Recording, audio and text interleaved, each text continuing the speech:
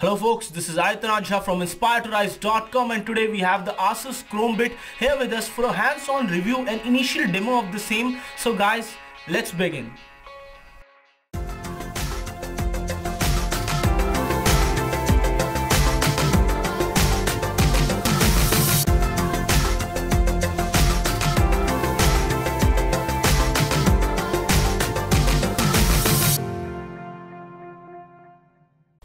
The ASUS Chromebit is a plug-and-play computing solution and it comes with a vast variety of features, all of which rely on the Chrome OS, which was initially available in the Chromebook, which can be seen over here, and it has virus protection built in and a lot of software which is all Google provided, Google proprietary software, which may include products like Google Docs, Google Play Music, and whole range of lot of other applications available on the Google Play Store, which will always be available to you to use whenever you want.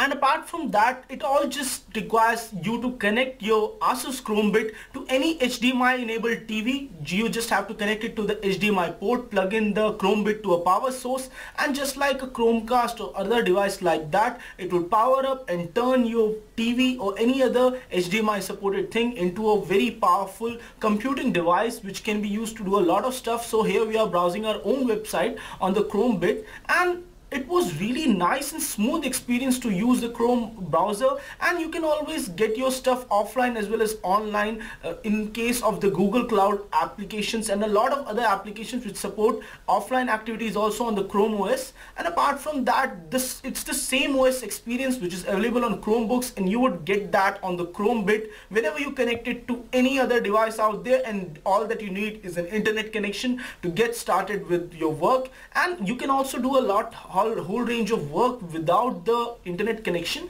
And this is the Google Play Music as seen over here. We didn't get a whole chance to explore the whole Google Play Music thing, but still, in case all of the music that you have on your device is synced with Google Cloud, then you can access all of your library over here while you are using your Chromebit, and you can play a lot of your music and all of that stuff. And multitasking can be done as in the same way as is done on the Chrome OS on the Chromebooks. So the Chromebit is almost a nice cloud computing type of solution for people who want it. And apart from that, we also tried to surf some YouTube videos to check whether it could run full HD as well as 4K HD content or not. So we were pretty amazed to find out that it was able to play 4K HD video. The 4K HD video playback was supported on YouTube, and there was no frame drops or stutter of that kind in that playback.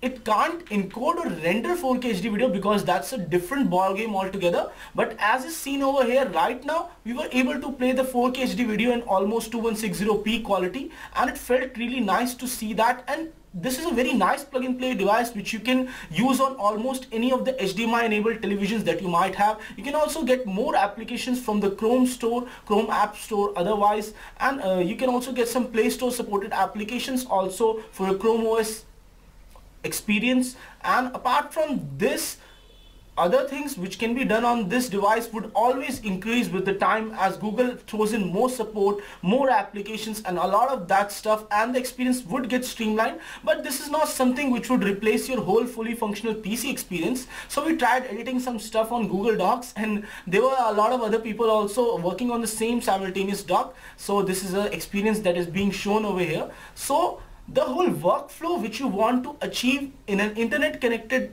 age can be achieved using the Chromebit. You just need a Chromebit, and you just need all of the internet connection and your passwords and everything, and you can get everything on the cloud, every access. All that you need is internet connectivity, good internet connectivity, and offline apps are also great on the Chromebit. But still, we need some more time to test more of the features of the Chromebit and to know more about it. You can connect any third-party accessories to the Chromebit like a television, Bluetooth keyboard, etc., and to use it as a fully functional setup.